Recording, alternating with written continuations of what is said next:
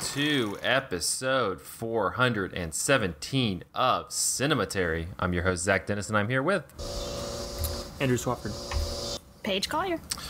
And on today's episode, we're going to be talking about movies that we saw this week in part one. And in part two, we're going to give you a second straight week of movies with unsimulated fellatio and talk about 1976's In the Realm of the Senses as part of Young Critics Watch Old Movies. There's more than unsimulated fellatio. There is, but that's the through line between the two movies. The 1970s were brought to you by fellatio.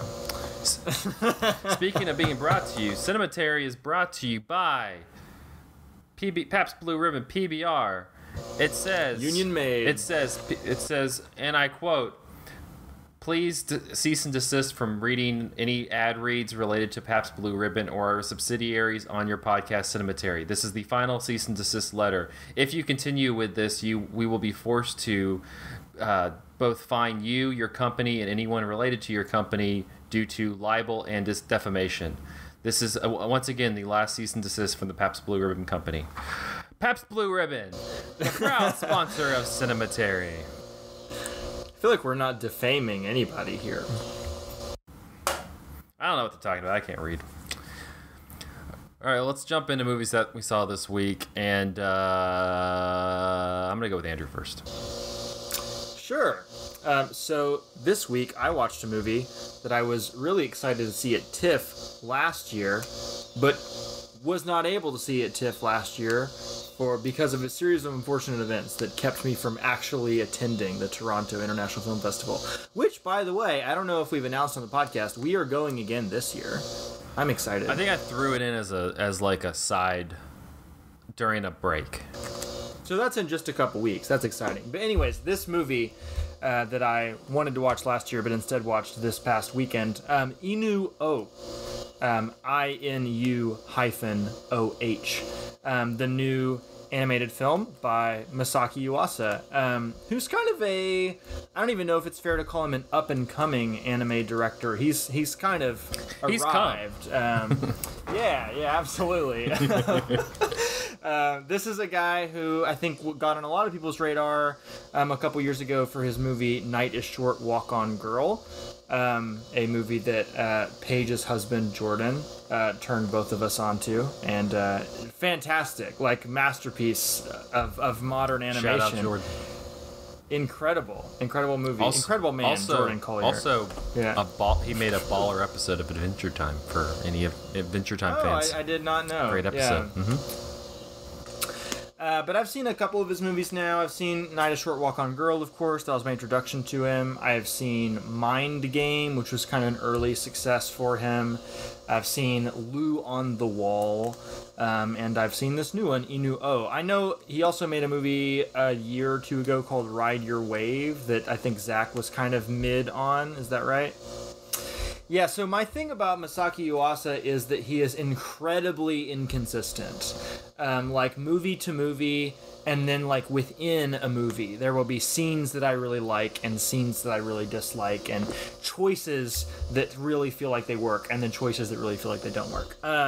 The only movie that I feel like is a top to bottom success is Night is Short, Walk On Girl, and the rest of his stuff feels all over the place. And that is a thing that I think is going to be considered a positive. It's a feature for a lot of people because that's kind of his style. His style, he doesn't necessarily have a like really clearly defined grounded style. It's very like wobbly and goofy and chaotic. He kind of comes from the like JoJo's Bizarre Adventure, Katamari Damacy, like weird anime nonsense energy, you know, like that's what he's bringing to the table. Like Mind Game, for example, like jumps back and forth between a lot of different styles of animation. He uses stop motion and claymation and painting on top of like normal traditional like 2D hand-drawn anime. And his stuff is just kind of like bursting at the seams with energy and ideas and creativity and imagination. And like it's really admirable, just like the ethos behind his stuff. The problem for me is that often the stories do not come together in a way that is like compelling or satisfying. Like Mind Game, which is maybe his most impressive movie in terms of animation, is a movie that I just just cannot get behind on a very fundamental level, because it like when you boil it down, it's kind of about this, personality devoid, cliche male anime protagonist who just wants to grope this woman who has cartoonishly huge boobs. Like, that's what the movie's about, right? And he does lots of silly, over-the-top things with the animation that it's easy to, in the moment, get swept up in, but I don't care about this story, and I'm actually actively kind of repulsed from it, right? Lou Over the Wall is just some kind of Saturday morning cartoon nonsense. Did not enjoy that on any level. Inu-oh, the new one, is the closest I've gotten with Yuasa to another unequivocal success. And I should say that the people that I went to watch this movie with, Jessica and Cam, who've been on the podcast a lot, especially Jessica, really loved this movie. And if Jessica was here, she would give a very enthusiastic defense of some of the things that I'm gonna say about it. But I still kind of liked this movie. I mostly liked this movie, but there are a lot of things that keep me from loving it in the way that my friends have. But anyways, Inu-oh. It is set in feudal Japan. It is about a guy who comes from kind of a rich family, or a noble family. His father dies very early on in the movie, and he becomes a priest, specifically what's called a biwa priest. And a biwa is a Japanese traditional instrument, kind of like the shamisen that movie people might know from Kubo and the Two Strings. It's kind of similar to that. And the biwa priests, they go from town to town, and they play music and they sing songs that are meant to kind of keep history alive. They're telling stories of past military conflicts and past peoples who have kind of been wiped from the earth. At least that's what they do in this movie. I don't know what all they did in history, but that's kind of how this movie depicts them. And there's another character, not the main character, named Inu-oh, the titular character, who has been cursed. And his curse is that he has, he's been deformed in ways that are kind of left mysteriously undefined by the movie. He wears a mask for almost the entirety of the movie, and the mask has holes in weird places, and you can see eyes coming through the mask, and you're not quite sure what this guy's face would look like with the mask off because of the strange places the eyes are.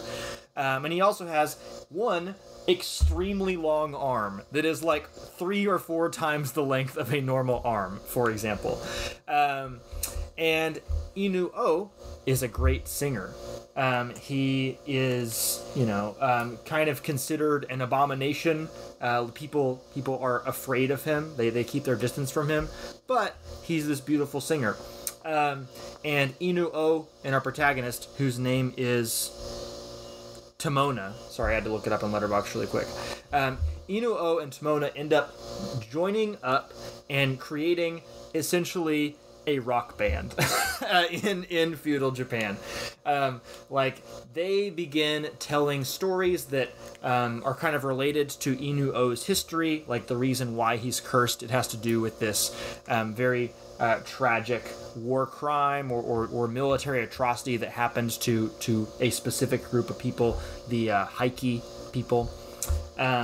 And so they start telling the story of the Heike people in a way that kind of runs contrary to the official government narrative about what actually happened to these people. And they tell this story in this really bombastic, arena rock, style that is completely an anachronism from the historical time period, but it's an anachronism in a way that kind of makes sense emotionally and thematically, right? They're being rebellious, they're telling the truth that the man doesn't want you to hear, and so they're doing this like really wild musical style to communicate this, and a large portion of this movie consists of just listening to them play these long songs where they tell stories and kind of like hype themselves up, and they're kind of creating this cult of personality around Inu-oh, who's like considered this musical genius, this rock god, right? Who's mysterious and strange looking, and people are kind of drawn to him in this like magnetic way, in the same way people were drawn to like Freddie Mercury or David Bowie or something like that. And that's pretty much the story. There's not a whole lot else to it. You get a little bit of backstory at the very beginning before these characters link up, and then the characters link up pretty early on, and then they just start kind of playing music and telling other stories. But that's kind of where the narrative stops. And my main thing about this movie is that, like, aesthetically, musically, animation-wise, visually, it is astounding. It's amazing. There's so many really cool touches they do, and so many really cool like visual territory that Yuasa branches out into. Like, for example, the main character I neglected to mention is blind, and he goes blind early on in the movie because of the thing that happened to his dad when his dad dies.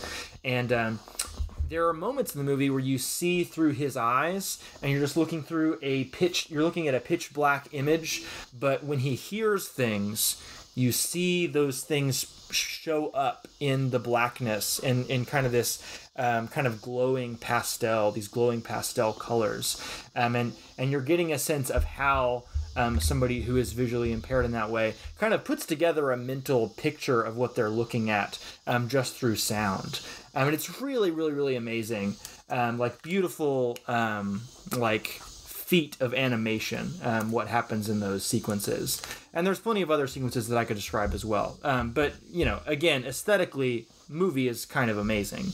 Narratively, I got pretty like bored / confused pretty early. Like it just kind of hits this plateau and stays right there, and the music is engaging, and like there's a lot of cool dance cinematography that you get to see these animated characters do that is also really impressive, but that still wasn't enough to kind of like keep me in it for the full runtime.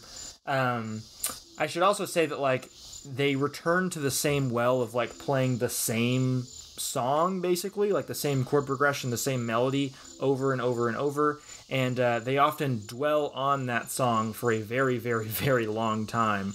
And there were times where it just felt kind of tedious to me.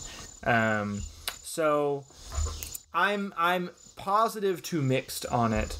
I do think people should see it. I think it's Yuasa's second best movie after Night: A Short Walk on Girl. And I think he is like a major talent in the world of anime, like major talent. I want to see him continue to make movies. I want to see him to continue to refine the kinds of stories that he tells. But I ultimately wish this one worked for me a little bit more than it did. So yeah, that's Inu-oh. It is playing in some theaters now. It'll probably be on streaming sooner rather than later. Worth checking out, I would say. I wanted to see how long it'd take Andrew to clock that everybody's petting cats while he's talking. Very nice. I wonder where my cat is. I should bring him in here. Cool. Yeah, Yuasa, interesting. Even when it's not great, still interesting. All right, Paige, we're gonna send it over, and you're gonna take us back in time with a 90s classic as well as the original of the 90s classic. Yeah, so my sister gave me access to her Disney Plus account, and I've also been spending a lot of time babysitting my girlfriend's bird, and and I'm using this bird to experiment with like different musicals to see what he really vibes to. So I've just been kind of like a garbage disposal of Disney media for the past few weeks. You gotta show the bird Inu-oh. I want to know what the bird thinks. He responds very well to chaos and violence. He really loved Sweeney Todd. Just seeing this little bird like freaking out over like rivers of blood was just fantastic. But anyways, so amongst my garbage disposal adventure, I watched first Pollyanna, sobbed a bunch, remembered, oh yeah, I love this movie. I love Haley Mills. I'm going to watch The Parent Trap. And the exact same thing, was just crazy about it. And I didn't think that I would be, because if you don't know the story of The Parent Trap, basically it is these two separated twins who had no idea they had a twin, wind up at the same camp, discover they're twins, and then have this plot to switch lives temporarily and then get their parents back together, and they can be like one big happy family again. And if you just look at that synopsis, that just sounds like nothing. That just sounds like something. It honestly sounds like a chaotic move to be like, we're going to get a divorce. You take a kid, I'll take a kid. We'll never mention it to one another. And then go about our lives. Questionable. Very questionable parenting. Yeah. These parents need to be trapped. Exactly. But all of the jokes in the 60s one still hit. It's all very genuine. There's no, I feel like I talk about this a lot, but there's a lot of like, there's this habit that movies do these days where like they want to have an emotional scene, but then there always has to be a character going, well, that just happened, to kind of break it up. But movies like, and from the 60s, were just so unapologetic. Like, this is the feeling we want you to feel. We're just going to stay here and just be emotional, and you can take it or leave it. And so that was really nice to just have this uninhibited movie about like meeting these like a parent that you never knew you had, and they turn out to be wonderful, and just having this extended family and all of them love you. Like it was just really lovely, and so genuine. And then I was like, what if I revisited that 1998 one too? And that one also slaps. It's so good. I think I am very fond of the direction and the authenticity of the emotions from the original. But the comedy in the 98 one is just so good. The lady that plays Meredith is just a phenomenal villain. All the pranks that they play on her are just hysterical. It's just one of those movies where I feel like you have to be just a cold-hearted little gremlin to not think anything is funny. You have the two like bisexual butlers that they each have because for whatever reason they both have butlers. They do both have butlers. They're bisexual? You can't tell me that they're not both, swinging for both teams. Which one are you talking about? You're talking about the 98 one, right? Yeah. You are 100% correct. I don't know. I cannot believe you are absolutely Just correct. gaydar is on the fritz. Damn, I was too busy just lusting over Meredith Blythe, I guess. But you are so right. Those are bicons for sure. Bicon butlers. I just like that they both have butlers, and they're both like, I'm going to be into you, but also I feel like we're going to see people on the side. Yeah, who are a different gender. You're right. Have you ever seen The Trouble with Angels?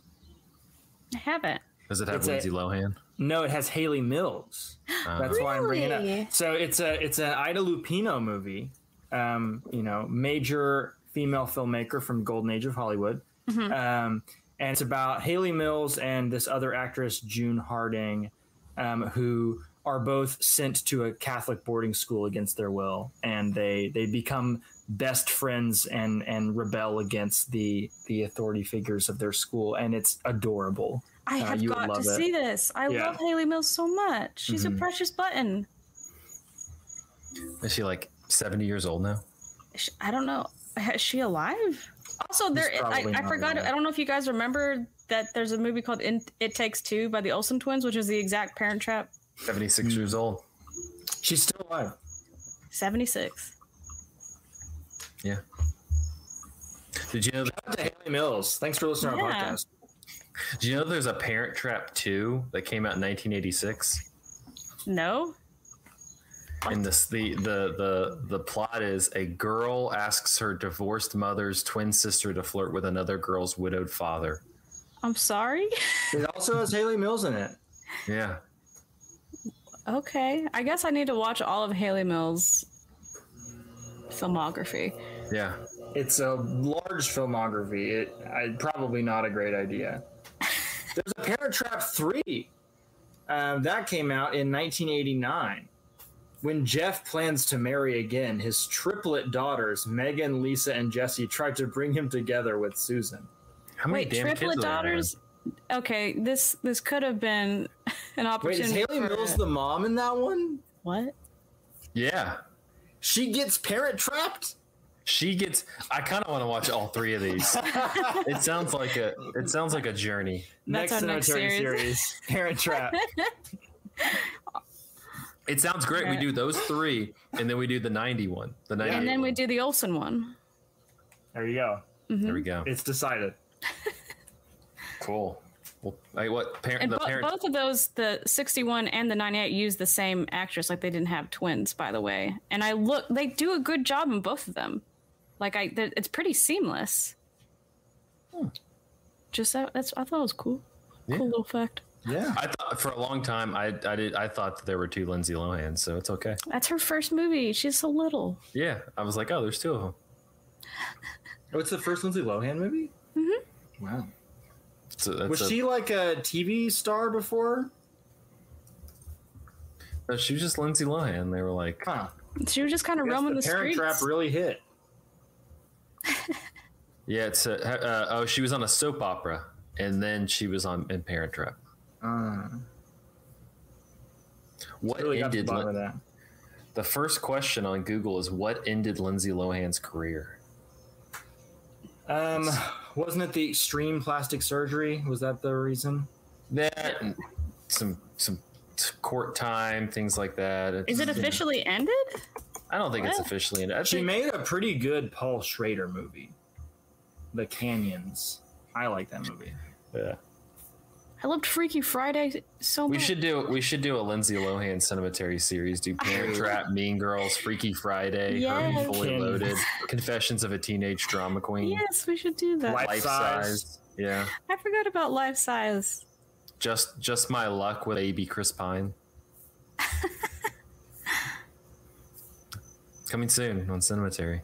She did that movie I Know Who Killed Me, where the poster looks identical to The Prestige. I have never heard of this.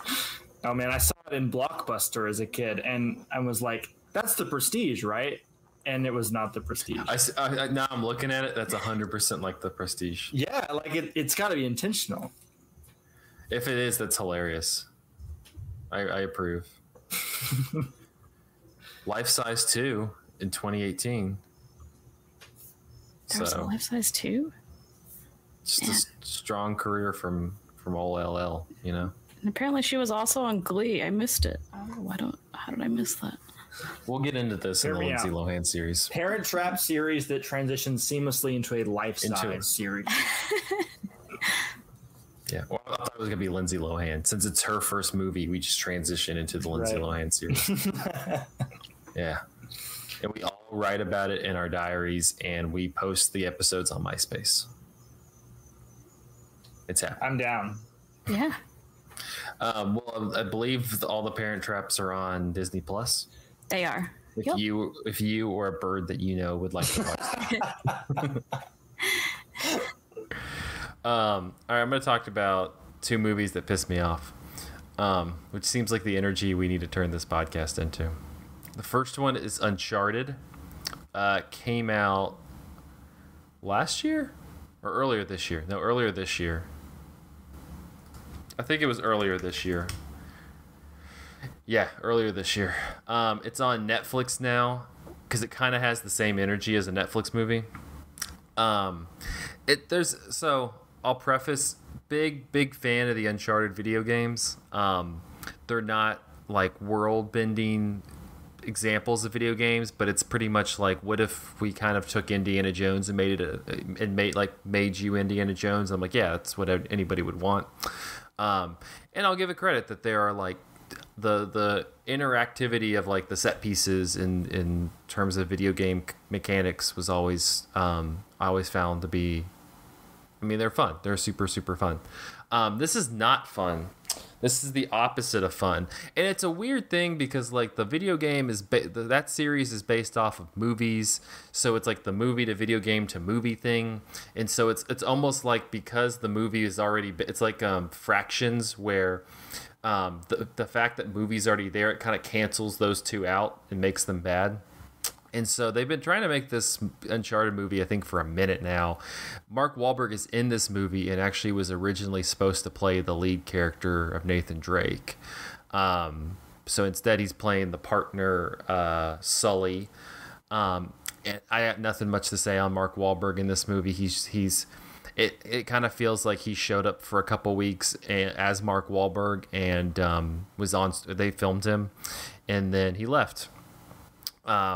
And the plot of this one, so you got Nathan Drake played by Tom Holland, who I'll get to him later, he pretty much coming for you, Tom Holland. Well, it's like the whole thing is like there's a treasure and Mark Wahlberg's like, hey, you got to come get the treasure with me. And Tom Holland's like, okay. And they're like, the other person getting the treasure is Antonio Banderas, who I'm happy got a good paycheck.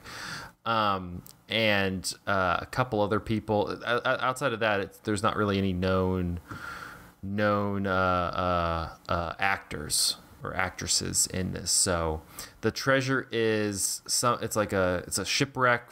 Magellan, his shipwreck with all his money. They're gonna go find that. That's what the thing is. I don't see how you can make a treasure hunting action adventure movie this boring, but director Ruben Fleischer sure gave it a whirl. Like, I can't emphasize enough how just you get tired during it. Like you're just yawning because you're just like, nothing's happening here. There's way too much talking. There's way too much like setup. Tom Holland's just not a good actor. Sorry to all the young people into Tom Holland. I'll be honest with you, he's not a good actor in Spider-Man either. He's just got this really jovial, I dare say, theater kid energy. It's like he knows he's not impressive or talented, and so he's like really working hard to make you think that he's impressive and talented.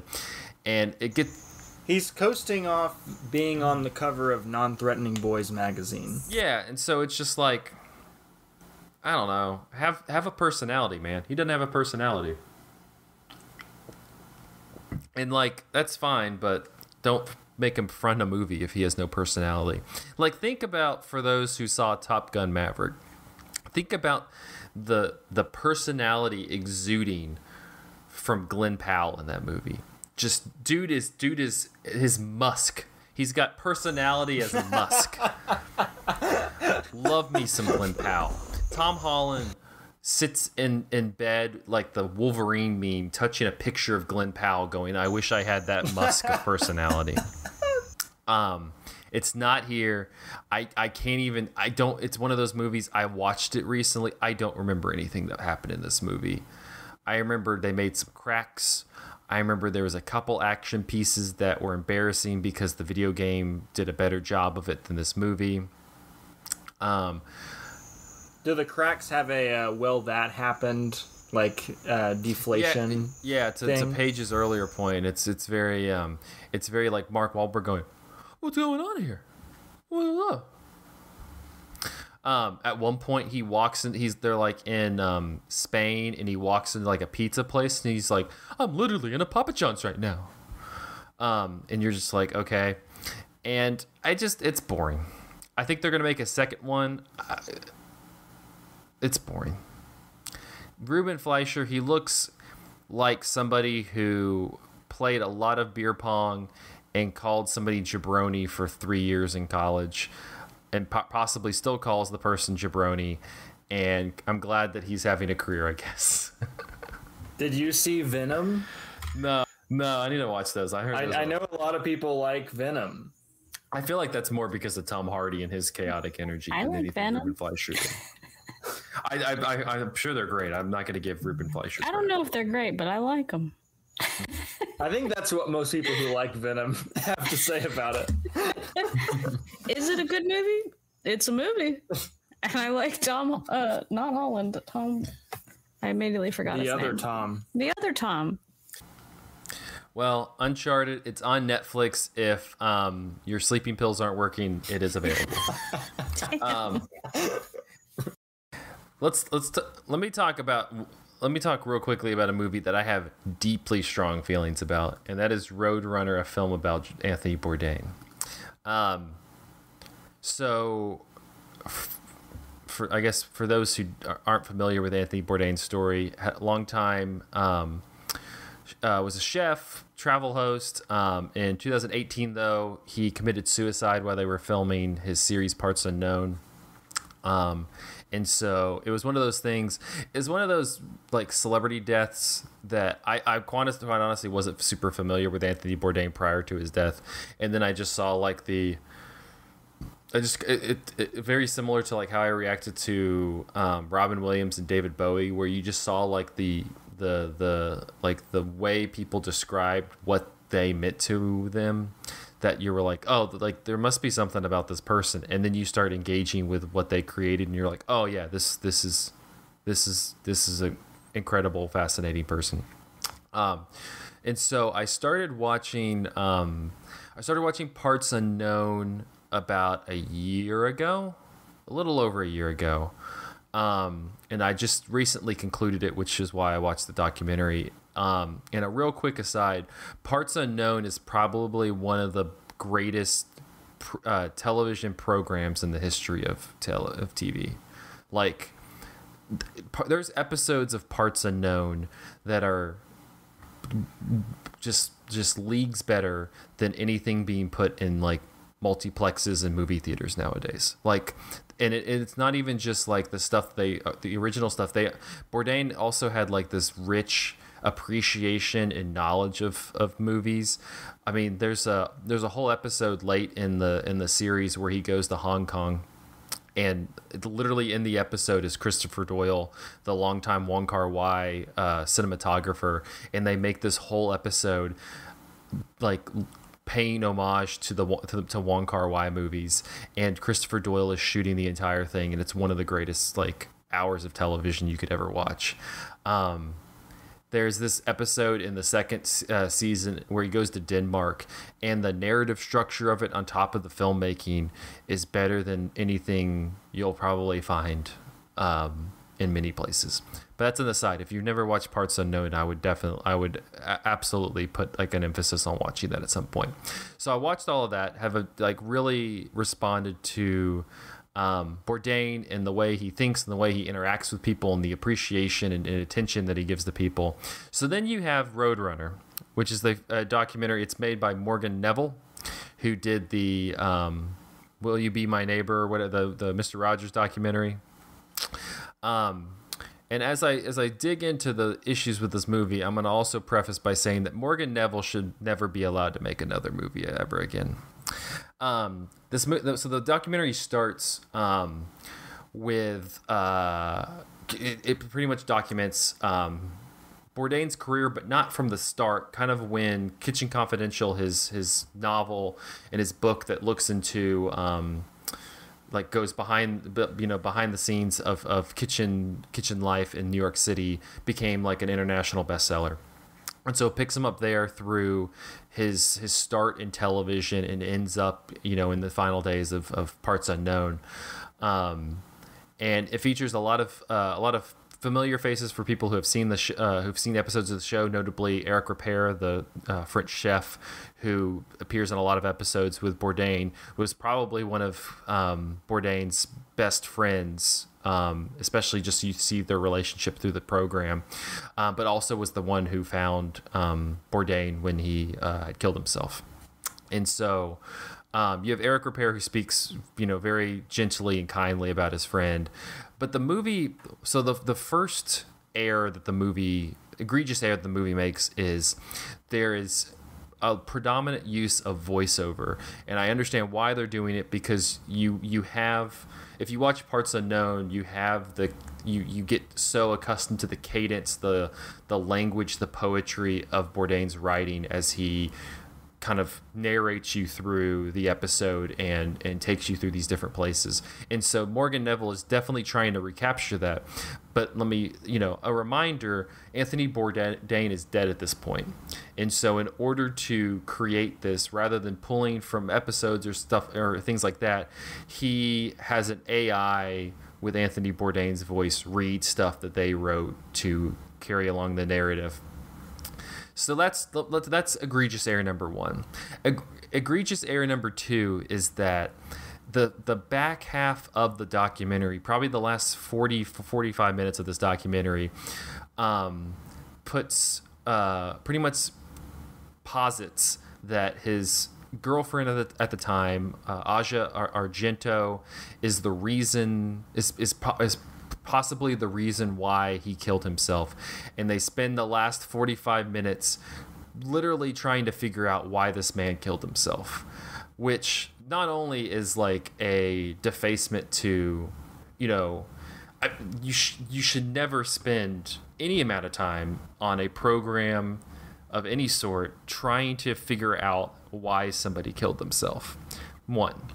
Two, it's doing such a remarkably such a remarkable disservice to somebody like Anthony Bourdain, who would have been beside himself if he saw this thing, that you would not like it shows a lack of understanding of like what he meant to people, how he engaged with people, and what this program meant to a lot of people, because he does this like you should focus on that. You should focus on, because clearly, like, when he died, so many people were just outpouring with what the program meant to them, what his interactions meant with people, the way he handled like interviews and questions with just this generosity and this empathy is par none. And that's what you should be focusing on. Instead, you spend 45 minutes trying to literally, like a TMZ investigator, figure out why this man killed himself.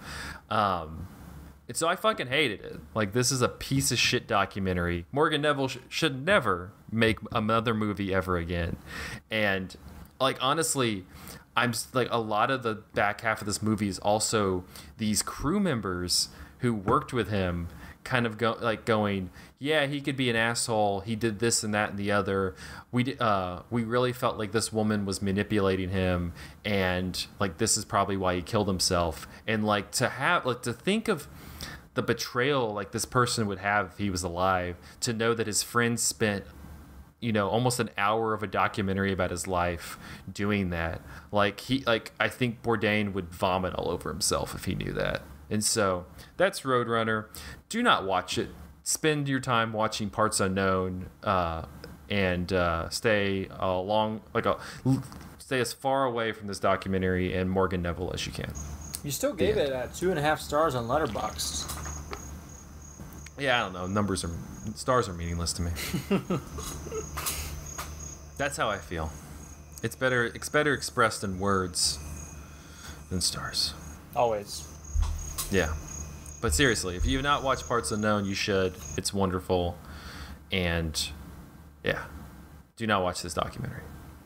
All right, we're going to take a quick break, and then we will be back talking about In the Realm of the Senses after this.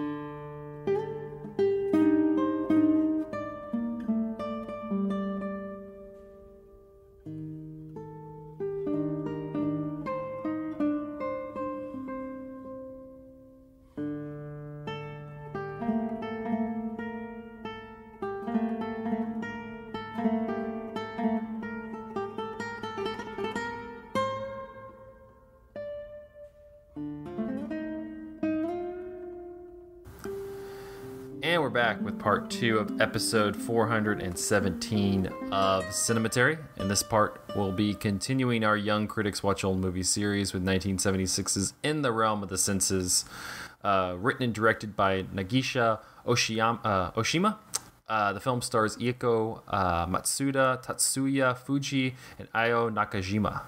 A former prostitute, now working as a servant, begins a torrid affair with her married employer. It is a fictionalized and sexually explicit treatment of a 1936 murder committed by Sada Abe. Strict censorship laws in Japan would not have allowed the film to be made, according to Oshima's vision. This obstruction was bypassed by officially listing the production as a French enterprise, of course, the French, and the underdeveloped footage was shipped to France for processing and editing. At its premiere in Japan, the film's sexual activity was optically censored using reframing and blurring. In the United States, the film was initially banned upon its premiere at the 1976 New York Film Festival, but was later screened uncut, and a similar fate awaited the film when it was released in Germany. It was also banned because of a scene in which Kichi pushes an egg into Sada's vulva, forcing her to push it out of her vagina before Kichi eats the egg. The film was not available on home video until 1990, although it was sometimes seen uncut in film clubs. Because of its sexual themes and explicit scenes, the film was the cause of great controversy in Portugal in 1991 after it aired on public television station RTP. Some deemed it inappropriate even for the watershed slot, while others appreciated its airing. The film aired again on RTP2, almost unnoticed. Oshima, talking about obscenity in 1976, said, quote, "The concept of obscenity is tested when we dare to look at something that we desire to see but have forbidden ourselves to look at. When we feel that everything has been revealed, obscenity disappears and there is a certain liberation. When that which one had wanted to see isn't sufficiently revealed, however the taboo remains, the feeling of obscenity stays, and an even greater obscenity comes into being. Pornographic films are thus a testing ground for obscenity, and the benefits of pornography are clear. Pornographic cinema should be authorized immediately and completely. Only thus can obscenity be rendered essentially meaningless." While the supporting cast were veterans of adult film, the two leads were not. Kichi was played by Tatsuya Fuji, a film actor who had acted in many of Nikatsu's action films during the 60s. He had also played a part in the Gangster VIP series. Sada Abe was played by Ieko Matsuda, who came from the world of avant-garde theater. Apart from a role in one of the Stray Cat films, In the Realm of the Senses was Matsuda's first and sadly only major film. While Fuji continues to act in films to this day, Matsuda was vilified by the media thanks to In the Realm of the Senses and never had much of a film career after it. She passed away in 2011. The New York Times, reviewing the film in 1977, I just have to add the headline for this, which is In the Realm of the Senses is rated W for why. It's impossible to see a painting if your nose is squashed right up against the canvas. Even with the contemporary pleasure and turned up volume, there is a point at which music is so loud it can't be heard. Excessive visual shock will turn an audience's attention from any other quality a movie may possess and center it exclusively on its own pain. Nagisa Oshima's film about sexual obsession, In the Realm of the Senses, was not, in fact, doing very well when, in the last couple of minutes, he turned the volume up. It had become tedious, repetitious, its limited strengths had long since been exhausted from overuse, and in those last couple of minutes, a trying film became an intolerable one. I am using the word intolerable as a critic and not to justify the United States customs ban on the film last fall. Senses does not show anything that has not been available in hardcore porn houses around Manhattan, except an undeniable, though I think poorly used, artistic imagination. On that note, let's talk about In the Realm of the Senses. Paige, you got all the notes, all the inside. So before we get to that, what did you think of the movie? Okay, I didn't like the movie. I'm going to be real with you. It was a really unpleasant experience, and I was very let down. I think I had in my head that I was going to watch some erotic art because the poster was so good, and I looked at all the reviews, and Letterboxd did that thing where everyone was like, it's a masterpiece, blah, blah, blah, change nothing, darling. And I believed them, So I went in so excited, and I watched it with Andrew, and I kept looking over at him like, are you also having a terrible time? And I was. And he was. So, which is a shame, because I thought a 2-hour movie about sex would be really fun, or at least interesting at the very least, but I was bored. Unsimulated sex for 2 hours was boring. I wanted it to stop. I needed them to stop. I kept saying, I hate this realm. I want out of this realm. That's what the workers at the different hotels were probably saying. They were definitely saying that. They were just like, will you stop, please? Like, I'm not getting paid enough for this. You know, Biden and the inflation, like, I can't do this. So, like, we just want to pick up some socks, maybe take your sake away, please. Do you want your socks? No, we like it there. All right, well, shit. Well, Andrew, what did you make of this movie? Oh, I mean, I also had a horrible time. It's my main takeaway. Me and Paige were like continually commenting upon like the quality of the sex that we were seeing on screen, which was just horrible, right? Like most 6 out of 10 with that one. He would less than 6. He would just put it in, and that was sex. He just puts it in, you know, or she just sits on him, and like they just sit there together, and that is the thing that is apparently driving these people so wild that they end up killing each other, basically. And you know, Zach, you said the thing in your fact sheet about how apparently everybody involved was like a porn veteran except the 2 leads. Yeah, like. That's wild to me.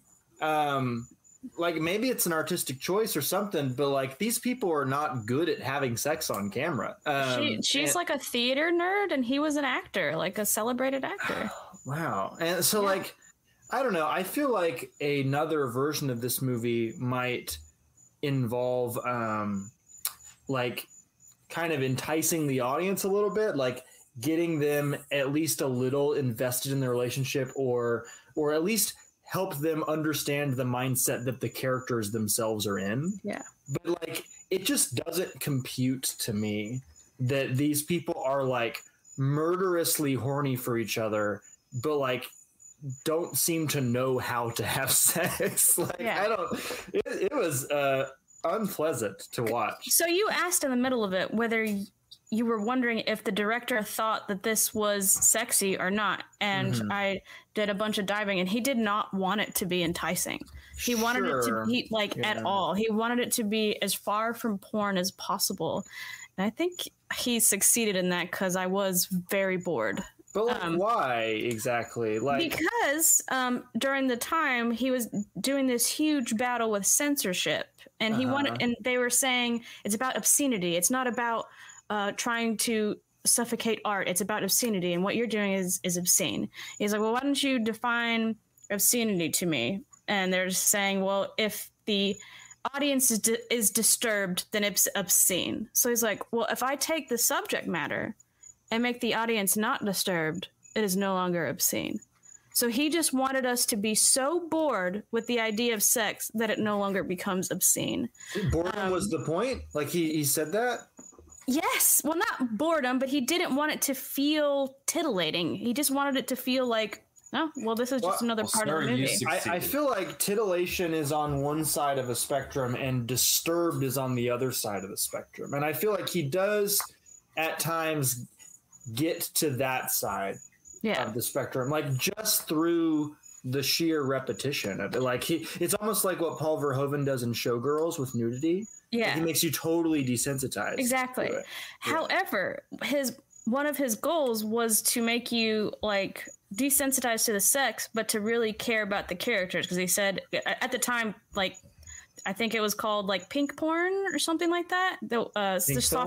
Pink film, yeah, was like a big deal, and he always felt that the characters felt very cold and lifeless. So he thought that he would make you care about the characters, but I don't think he succeeded at that personally. For me, didn't. Yeah. I didn't care about the characters at all. Yeah, I wanted them to go. Just leave us alone. But I did like it, and he was very purposeful in all of his filming. Like he made sure the camera was like we were up in there because he wanted us to feel like we were part of it. But it's weird to like I want you to feel part of it, but like I didn't want to be in there. You know what I mean? I felt very suffocated. It feels like there's these two conflicting impulses. Like he wants you to be like up in there. He wants you to not be able to avert your eyes from what you're seeing, but he also wants you to be repulsed from it at the same time. Yeah. Like he doesn't have any like he doesn't have like lingering shots, I think, of body parts like a lot of porn does, where you're like, look at these tits. Like there's none of that. You see the two of them most of the time. And he always made sure their genitals were on display at all times. So I thought that was fascinating. And also just the way that they shot it was very like risky. They knew that it was not allowed. So they booked this location and filmed in total secret, and they did it all in a matter of weeks. And they couldn't like review their film. Like at the end of the day, they had to ship everything off to France for it to be, like you said, like it had to be made in France. Of course, the French get involved, you know. They had to be. Oh, is it perverted? Oh, sit it over here. So it took 3 years of planning, and then they did it just to prove this point about like how things are obscene because people make it obscene. It's not actually obscene. So it's really all like a meta political thing about the Japanese film industry. It's not really about sex at all. It's not. He's a majorly political filmmaker. Most of his stuff is centered around politics. And if you pay attention to things other than the very boring sex throughout the film, like they're in the middle of like, I think there's a war happening, and they're always going in the opposite direction of soldiers, or they're like just in they're specifically in their own little world while there is chaos around them. And he said the point of this movie was to take a look at these two people who were trapped in this social structure with no way out.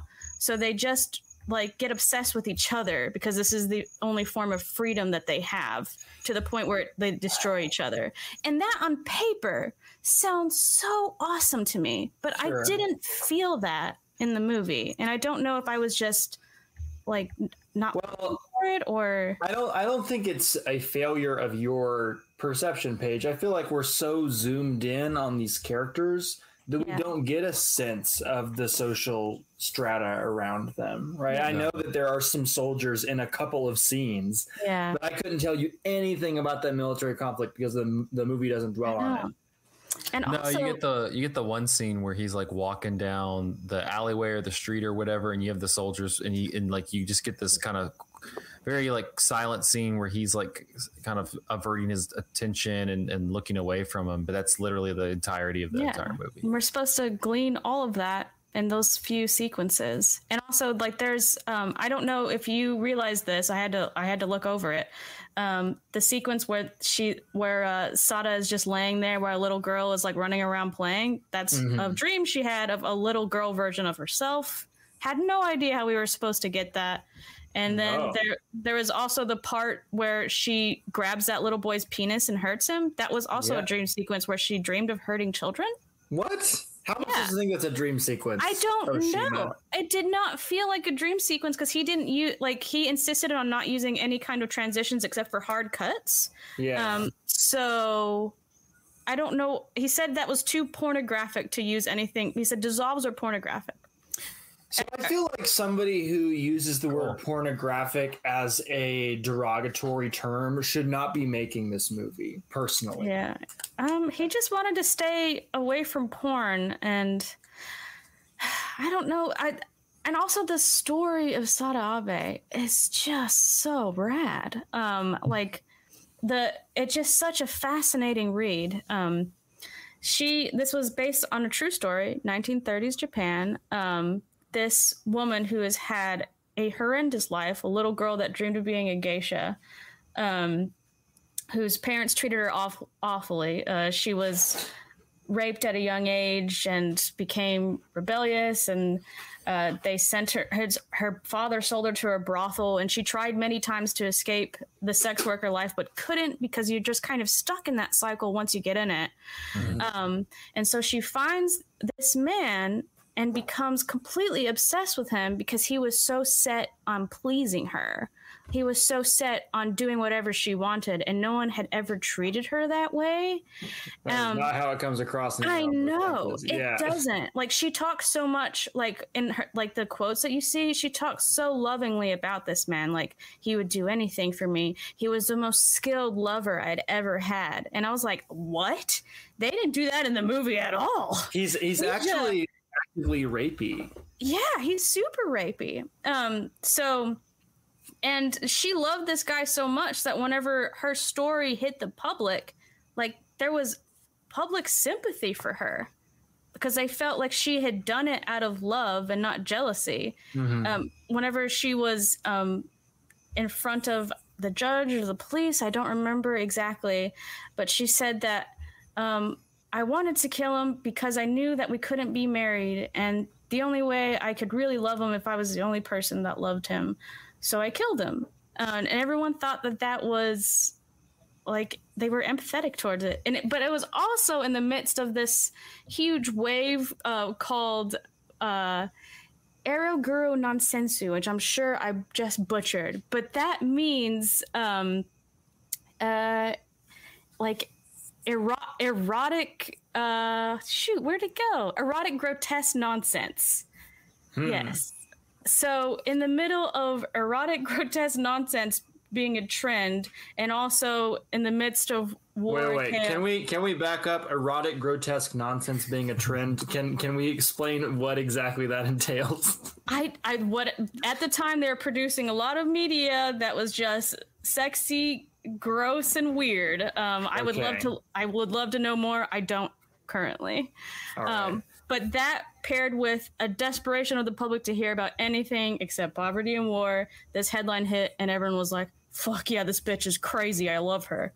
Is it like the Japanese equivalent of the O.J. Simpson trial or something? You know what? it is eerie. But yeah, she only served 5 years in prison. She was excused by the emperor. He was like, you can go. Wow. All good. Ooh, horny lady? Oh, yeah. She even wrote an autobiography? Like, there's another movie about her by the one and only Nobuhiko Obayashi that I would like to see. And there's a review on Letterboxd from the critic Kristen Yansu Kim, who writes, "In the realm of the senses, walked so Sada could run." So that's the one that we should watch. I do want to watch anything about Sada, anything about the Parent Trap. It's on my watch list. The sad thing is, after this movie was released, the actor that played Kichi went on to have many more successful films, but the actress, and I would love to know her name, Iko Matsuda, was villainized for it. And she didn't do anything like in film ever again, and that's just a really awful double standard. But I guess that's to be expected from the 70s, right? Yeah. So I just think the story it was inspired by and the way that they made it is so fascinating. I just wish it was an enjoyable watch. Can we? Just like Paige, maybe you could get on this soapbox with me real quick. Okay. Because this is something that we commiserate on frequently.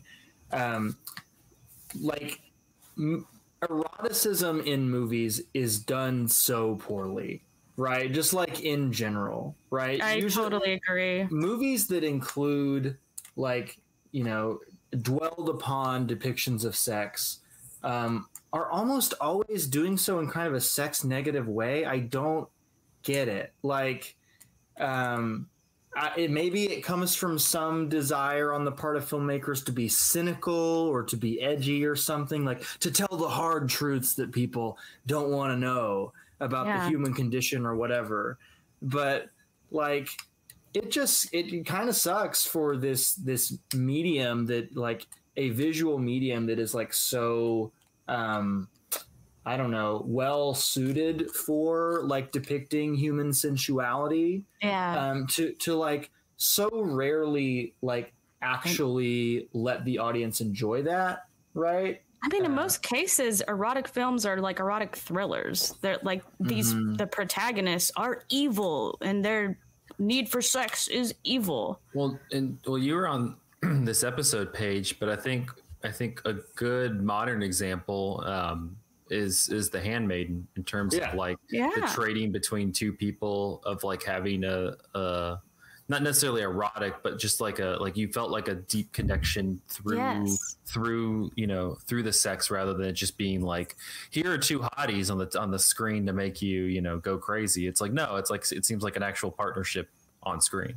It was that's a fantastic way to go about it. That was like sex through the lens of a love story, in my opinion. And most films don't do that. Mm-hmm. Yeah.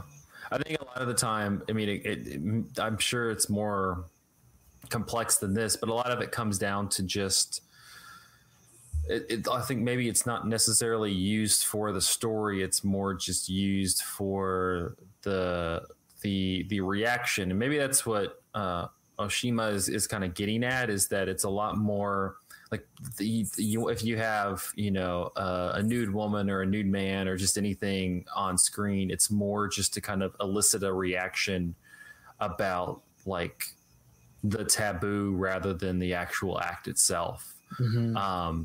And I think that's just kind of a function of maybe it's tough because it partially it's because of codes, not even just the censorship codes, but like production, the Hays Code and things like that, like having to get around that.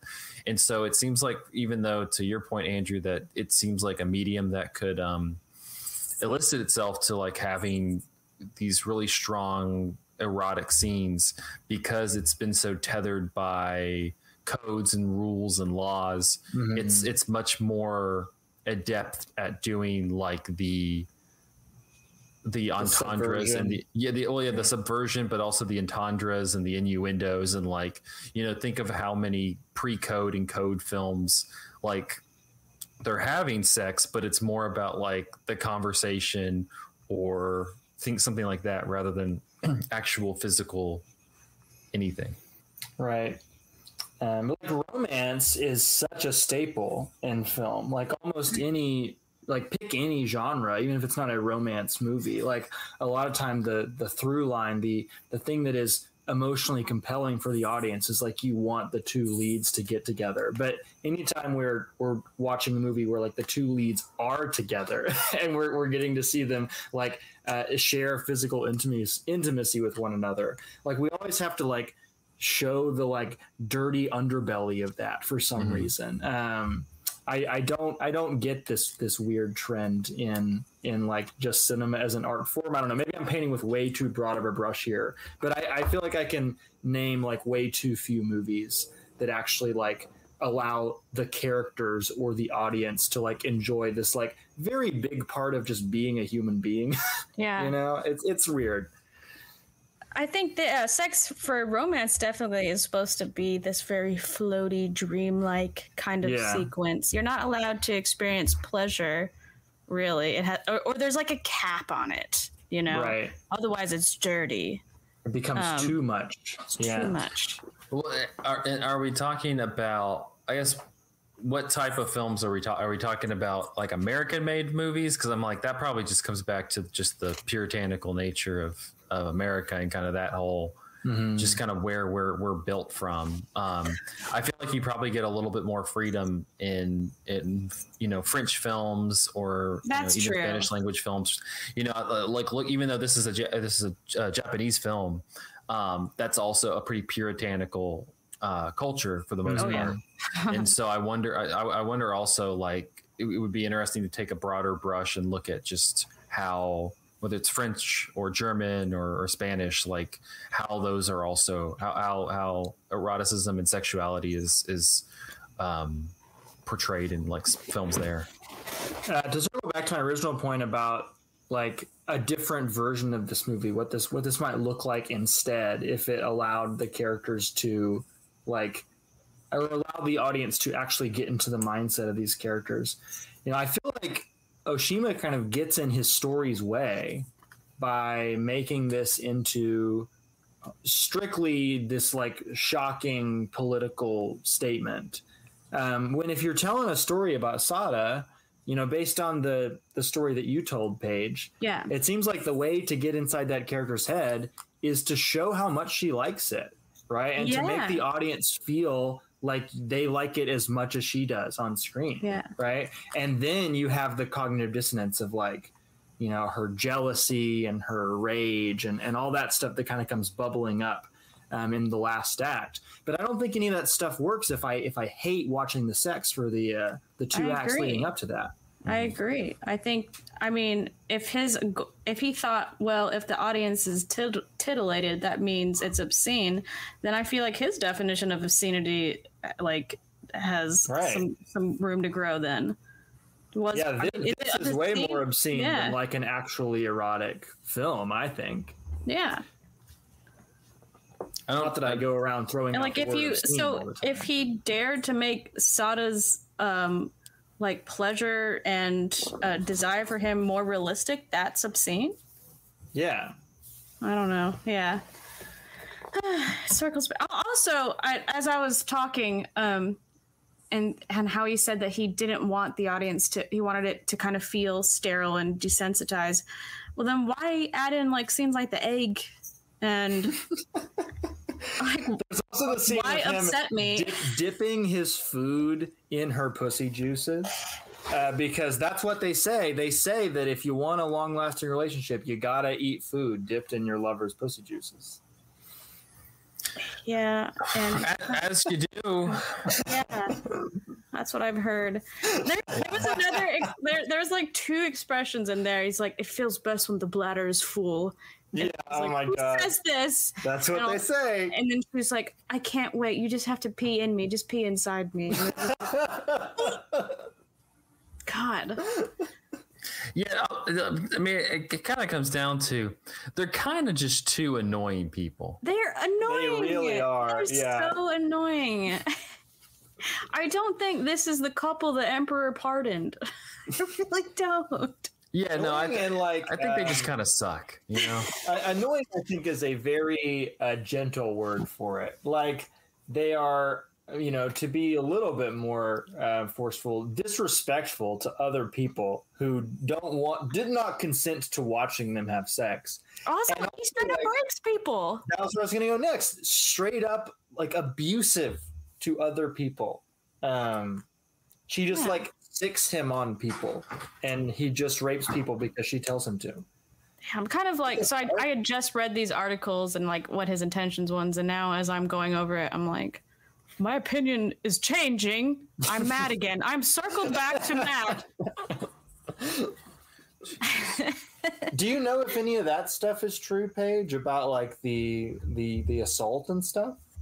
About whether this character assault. Well, from what I understand, this guy had a reputation of being a woman eater, so I'm guessing yes, but I don't know for sure. Right. Yeah. Yeah. I don't know. I was bored. I was bored too. I was bored. It was a long 2 hours. This was my pick for Young Critics. I apologize, everybody. Yeah, it sucks, Andrew. And I bring up the point I brought up at the beginning. Why do we plan 2 straight movies with just unsimulated blowjob scenes? What was the other one? Pink Flamingos last week. There's unsimulated blowjobs? Yeah, it's just no like good? It's like the 70s. It was just like everybody, like we're filming the blowjobs. Everybody, just whip it out, y'all. Yeah, as cemetery fun. He puts it in. That'll be a fun one that I'll not remember until next week's episode. Any final thoughts on the movie before we wrap up? It is available to those, I guess, interested on the Criterion channel. So when you finish, Art House Classics, you can watch really annoying people have sex for 2 hours. It's the Obayashi movie, which is also on Criterion Channel. That's what I'm doing for sure. All right, well, that'll wrap up this episode of Cinematary. You can find us on Facebook at facebook.com/Cinematary, on Twitter and Instagram at handle @Cinematary, and on Letterboxd at letterboxd.com/Cinematary, where we list all the movies that we talked about in this episode. If you'd like to support the show, head over to patreon.com/Cinematary, and, you know, whether it's $1, $5, whatever, we appreciate any sort of support. Thank you to our patrons, Cam, Chad Newsom, Corey Willingham, Candace Sisson, Ron Hayes, Teresa Marsathi, Titus Arthur, and Tyler Chandler. Thank you so much for your patronage.